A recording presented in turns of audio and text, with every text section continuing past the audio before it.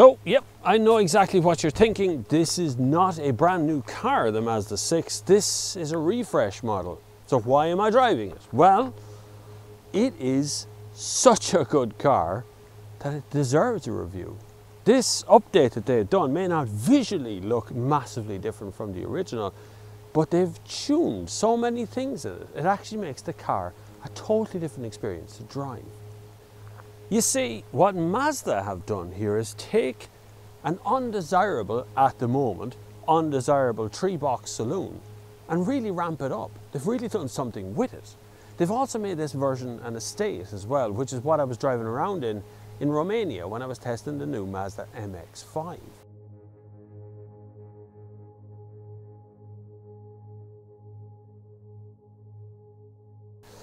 But this one, although it's long, and in Ireland, this car actually starts at about 31.5 grand. And this one that I'm driving right here, well, this one is a shade over 40 grand. But let's have a look inside. Oh, she's beeping already. In the front seat is where Mazda has really worked this out very well. The Jin Bai Tai, Horse and Rider in one, the Sky Active system, all these buzzwords they use, they all start to come together and you're actually sitting here. Meaningless to you, I'm sure, but for the most part, they're good marketing speak. So I have a dual zone climate control on manual knobs. I like knobs. Also heated seats, heated steering wheel is here in the front as well. CD player, for real, it's actually here. Mazda's own proprietary system on the infotainment system is not deadly. In fairness, it is pretty much a boring affair, but it works. Functionally, it's fine. You get sat-nav and a whole lot of it. Plug in an iPhone, you get Apple CarPlay, and it manages to be a kind of a dead touchscreen. It's like it's not working sometimes. Then other times it is working perfectly, which is kind of weird, but still, it works. That's important. It means you can go into your music, and you can go back. You don't have to use this knob in the center here, which is useful. You can use it, but it's like the Audi system. It's very clunky when it's not a touchscreen. So this works perfectly in the fact it has Google Maps as well. Of course, now Google Maps has been added to Apple CarPlay. That works fine as well. You don't have to use that. Of course, you can use Apple Maps should you want to. WhatsApp has also been added to Apple CarPlay. So they're both there, really easy to use. Literally plug in your phone, answer I think 1 or 2 questions, and up she pops on the screen. Fit and finish in here, exceptional, absolutely outstanding fit and finish. The materials used are brilliant. The way it's put together is absolutely gorgeous. It feels substantial. It feels like I'm driving a very high-spec, high-end luxury car, as it should, for its 40 grand price tag for this one, starting at 31,000 here in Ireland.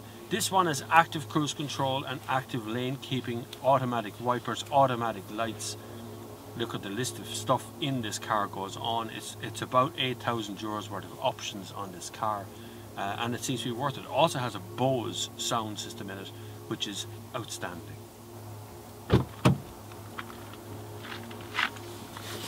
So the back is exactly as you would expect it to be. I have room here for my head, just. The slope of the door on the back, that kind of curve just along the back of the door here, you can bump your head on that fairly handy, but the door, the seat itself when you're actually in is fine, plenty of space back here.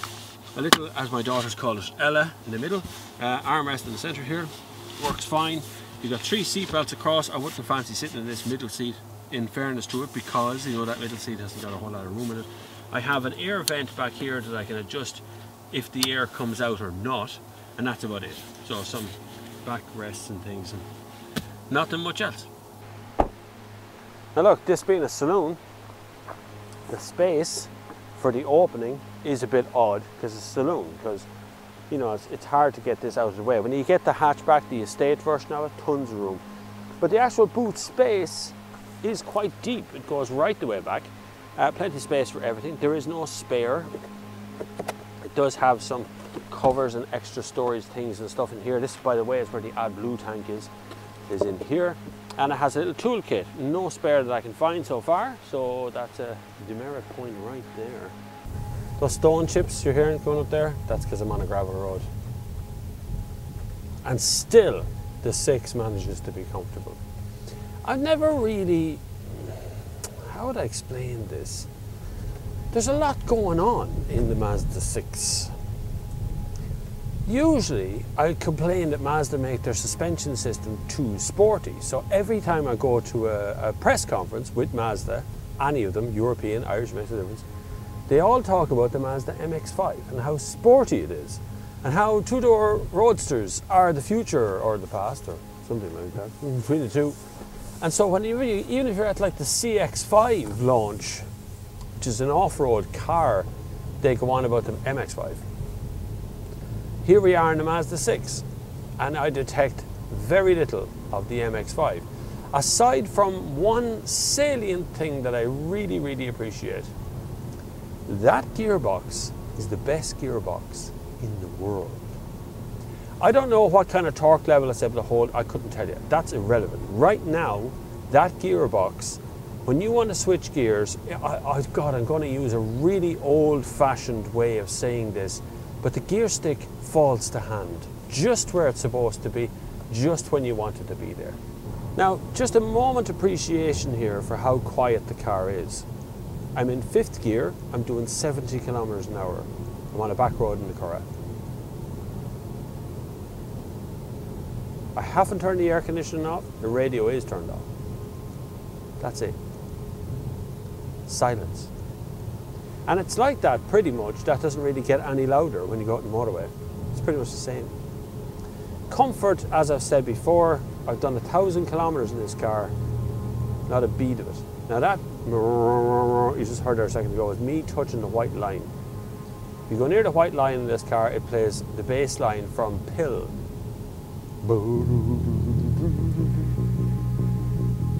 Ow! Hello! Hello! So Mazda are going really petrol, but this is a 2.2 litre diesel, which you can still buy in Ireland, don't get me wrong. This will still sell long after petrol is taken over and electric cars are flying. The diesel will still sell here. We are hung up on fuel. The problem is that fuel economy, as I said earlier, when I was driving the car, I drove it for like 600 kilometers, then I drove to Galway and it needed €10 petrol and then, or diesel, then I put another €10 this morning. Means that a full tank will get you around, it makes no difference, about 800 kilometers, and that's about it. It needs a bigger fuel tank, Mazda. I'm sorry, I know you're all into Gin by Tai and Sky Active and making things lighter and all, but really, this needs a bigger fuel tank. Just to compete, just so I should be able to do 1,000 kilometers. If I could do 1,000 kilometers sitting in this, it wouldn't matter if the fuel tank was 75 litres.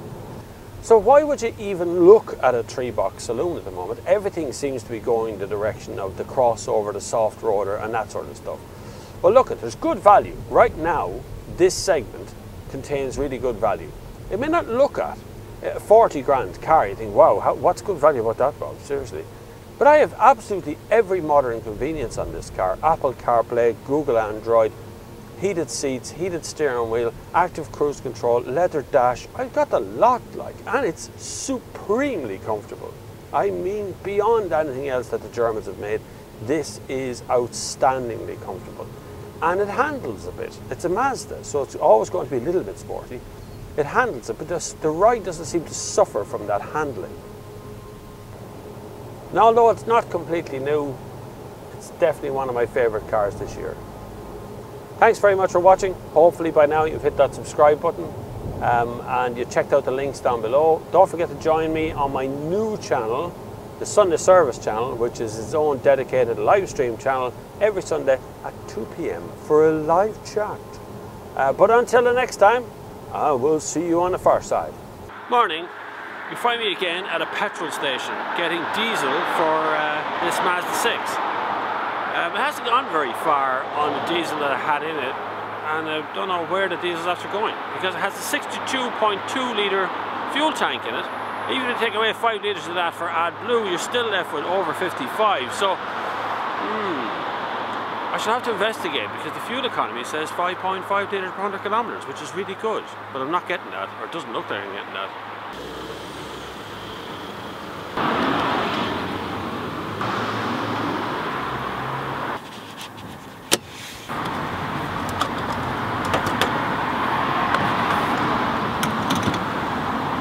Smelly diesel.